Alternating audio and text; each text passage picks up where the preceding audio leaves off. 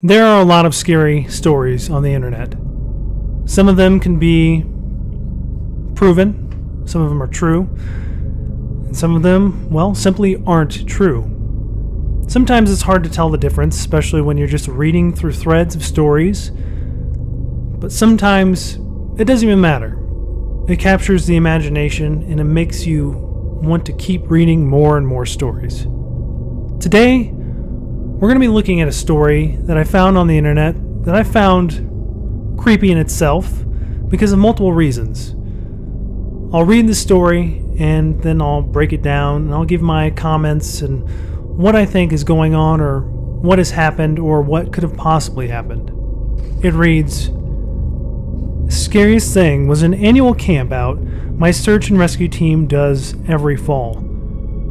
It's a retreat and we do some training and just hang out and bond as a team. Well, we were doing night training, and my dog, who was trained for cadaver and man trailing at the time, alerted to a scent. So we follow it deep into the darkness. We got to a slick, I guess, a creek bed, and I had a terrible fall. I slid to a small cliff and off of it. Broke 2 ribs and concussed. I pressed the emergency alert on my GPS that signals base camp when we are either lost or have found the target and need assistance bringing them out. Well, my dog vanishes on me, and I hear footsteps a time later, and a super creepy random guy starts talking to me. Talks about how often people end up in the creek. How often people die because of the sudden flood during hurricane season or tornado season. Just something really off about the dude. He started to look for a safe way down into the creek. Mind you, I'm barely able to breathe, let alone put up much of a fight. Then I hear it. My dog is part Aussie, and Aussie talks at us to communicate.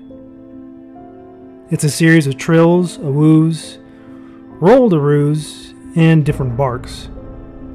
The guy looks off towards the noise and seems to decide to not come down to where I was.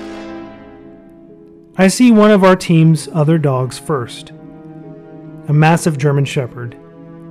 He's one of the softest, most sensitive dogs I know, and he immediately goes, hackles up, teeth bared, growling, and threat display, barking at the stranger. Dude backs up away from the ranger, and Brody, my dog, appears and immediately does the same. Maybe 5 steps later are 2 of my team members. One was a former Marine officer, and the other guy did MMA professionally. The guy just stares as they try to extract me from the creek. The dogs continued to escalate their threat noises at the guy. He watched the entire time my teammates stabilized me and called for the backboard and the wheelie, which is an ATV wheel with a welded frame that the backboard can attach to. They wheeled me down to camp, and our medical people cleared my neck, though still went to a very rural hospital. According to one of the nurses, the area we were working had a high number of assaults, both physical and sexual. I fully believe to this day that that would have been my fate if Ranger hadn't shown up when he did.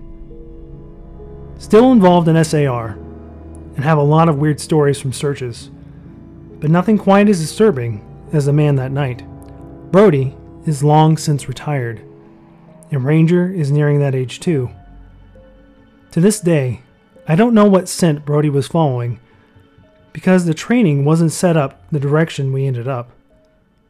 We did file a suspicious activity report with the police, but nothing came of it that I'm aware of. When you're already in the middle of nowhere, you're camping out, and your dog is specially trained for searching for cadavers and just trailing and finding people,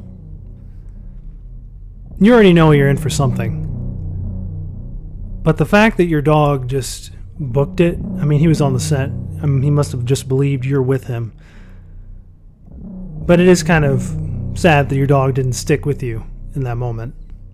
But the thing is that this guy just came up out of nowhere. It's like he was expecting something to happen, because apparently he's aware of what happens in this area. People drowning, dying, slipping down there often enough that he has accounts of it and knows of it. That the people that are camping here on an annual camp had no idea that this was happening. And then the guy just stands there knowing that you're hurt, because you can tell once you're hurt, you're laying there, you're not getting up. He knew that he had, I guess, the perfect circumstances to do whatever he was going to do. And that's evil, because he sat there and he talked to you, and then he tried finding the way down, but he didn't show any signs of wanting to show comfort or worry. It was like he was setting up, like, you know, like villains do this monologue. He was kind of setting up his own, like, little monologue, if you will. And he was going to do something devious, is what I can guess. Because the other large part of this is dogs tend to know, they can tell if they can trust a person a lot of the times. And I'm not saying that every dog that barks at you thinks you're a bad person or whatever. Some dogs are just protective of whatever is going on.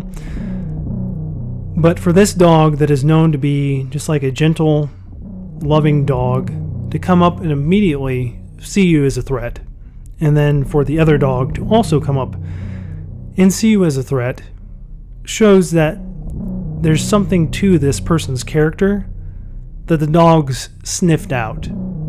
That they knew something was going on, and they didn't trust him.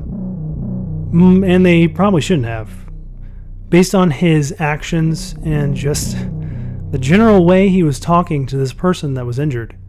And she said, I fully believe to this day that her fate would have been bad if the dogs and the rescue team didn't come when they did. Imagine if they didn't come for 5, 10, 15 minutes. What could have happened?